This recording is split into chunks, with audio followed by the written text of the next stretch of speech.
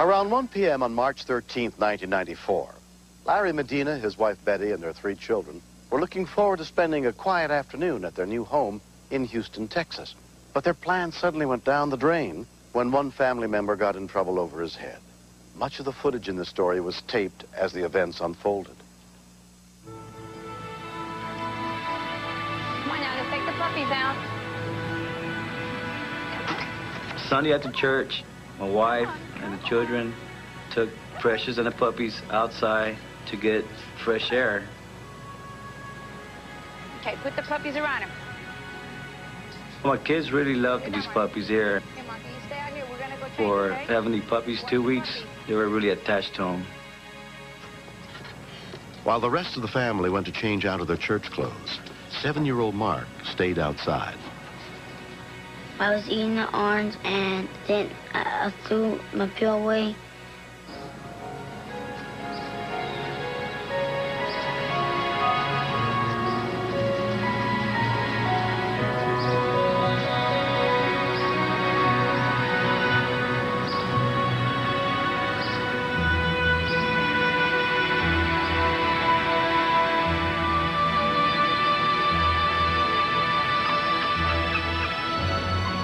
I just found the little tail, went in the pipe, then I tried to reach for it.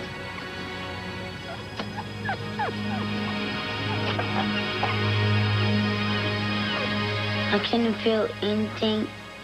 Marky, what happened, Marky? The puppy went down the pipe. What do you mean the puppy went down the pipe, son? I panicked. I said, oh, my God, and I ran outside. Oh, babe. Here, Molly. He's crying. Dad, you can't see nothing. Let's take a look, babe. He's down there, though. You can hear him crying. I immediately told my husband, I got to run inside, call 911. And he goes, for what are you calling 911 for? I said, because they'll know what to do. Here, what's the matter? Larry, start digging here, Larry. Go right here. I didn't know how we were going to get it out, but I started digging. Thank you, sir. 911 advised Betty to call the local SPCA. SPCA? Yes, my puppy just went down the sewer line. Can you send somebody out here to help me rescue him? Around 2 in the afternoon, members of the SPCA rescue unit, including Michelle Rian, got to the scene. When I arrived, I found Mr. Medina digging up the sewer pipe.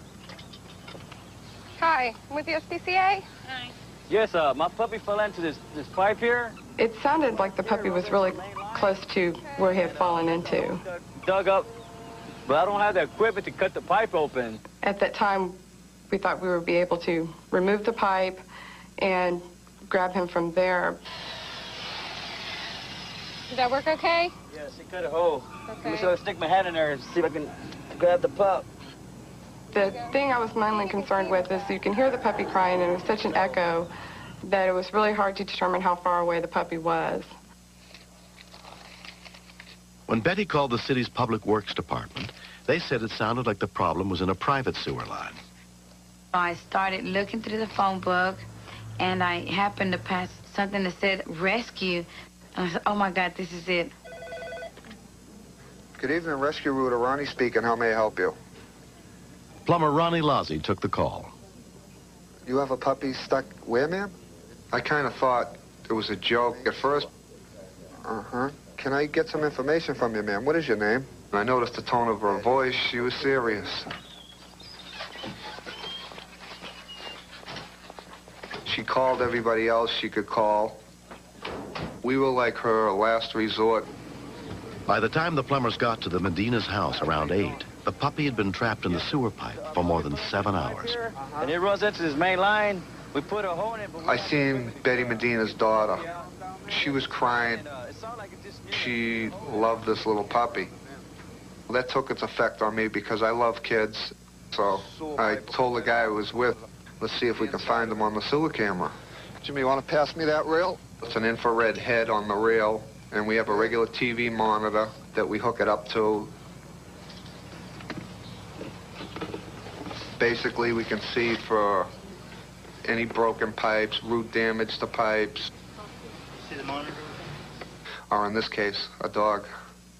Looks like I'm coming up to the city drop where it drops into the city main. After going out 20 to 30 feet, We finally came up to him. I'm coming up to the puppy. There he is right there. There he is. He's kicking. There's a bunch of debris in there, like some leaves, and he looks like he's hanging on to a stick. All right, there's his head right there. That debris he was clinging on to was saving him from dropping into that city main, but we couldn't tell exactly where he was. I got in. He looks like he's somewhere out in the middle of the street somewhere. The dog was in the city's line, so it was their responsibility to dig the street. The Deputy Assistant Director of the city's Public Works Department, Max Allen, arrived to see what they could do. They could hear the puppy, but didn't know where he was. In discussing it with Ronnie, he indicated that they had a radio transmitter that they could bring and attach to the TV camera and pinpoint the location. Jimmy, come in a few more feet.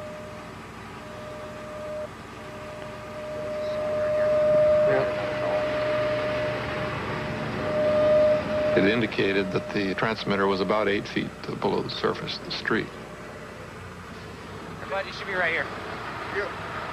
So the first thing to do was get the pavement and the concrete up so that the backhoe could start digging.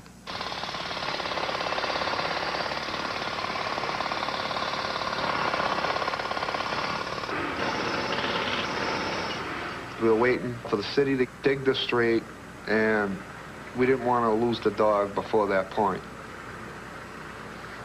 Sewer lines contain a lot of deadly gases, so we have a device that pumps air down into the line.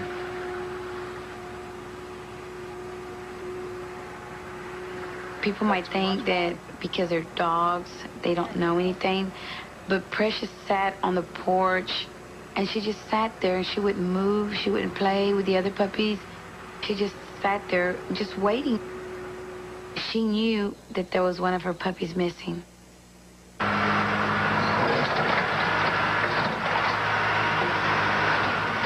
A 9-ton backhoe was brought in to dig through the layers under the street. Eldridge Walker was the operator. When I looked at first at the monitor they had in the line, you could see the top of the pipe was kind of eroded. So my basic idea was to try to dig on the side of it and then let them do the rest with the shovel, because if I touched the top of the pipe with the backhoe, it was over. He's been in there about 14 hours now. If you notice, this is his head right here. There's a piece of wood right here. And he's hungry because he's a 2-week-old puppy. He's eating the wood down there, trying to get some nourishment out of the wood. He's just all tangled in all debris, and he's suffering. I felt so helpless because I could see him right there on the TV monitor. I was just sitting there and praying and saying, you know, oh, dear God, just don't let him move. Because if he would have gone down into the main sewer line, there was nothing we could have did for him. I was scared because I thought the puppy was going to the main sewer line because we couldn't dig fast enough. I thought the puppy was gonna die, and I gave up. But I learned that never give up. Don't worry. Jimmy, grab your ball, please. Your hand light. Whatever on top of the truck. Just help you. Yeah. Al, you. Yeah, go ahead. Can you see what that light is? You got him? All right. Bring him more up. Yeah, we're looking at these. All right. Bring him more up. Good job. Dry him out. Around 5:45 in the morning, 17 hours after the puppy fell into the sewer pipe, he was finally free. I stretched my hands out and I said, oh. And I hugged and I looked at him. You know, and I just started crying. Betty, put some in that cup right there and let him drink out of the cup. The lady, she was so happy, I was happy. You only get so many chances in life to do something real good for someone else. It made me feel good.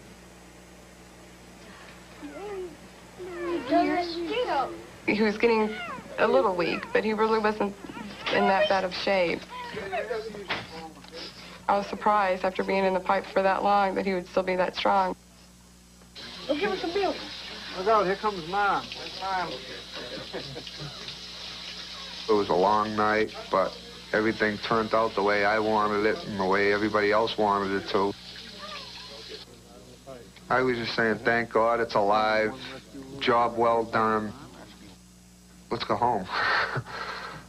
How you doing? All right, little fella. We got you. When the puppy went down the sewer line, he had no name. But when he came up, I had already decided that his name was going to be Rescue Rooter. So for short, we called him Rooter. Oh, here comes Robert. He's got Rooter with him. Come on, Precious. Yeah, Precious. The Medina family found a home for their adventurous puppy with one of the plumbing company's employees. Come here, Rooter. We haven't seen Rooter over a month. And when they saw one another, they just bonded together. Come here, Precious. Come here, Rooter. What I learned from all this is when we let the puppies out to make sure they can't go under the house and make sure that cap's on the pipe so they won't go in the pipe. And it's only been less than 2 months. Look at her. I gave all 3 companies credit for saving a puppy. And I didn't know how to thank them. Just by shaking all the employees' hands, giving them a hug, and just thanking them.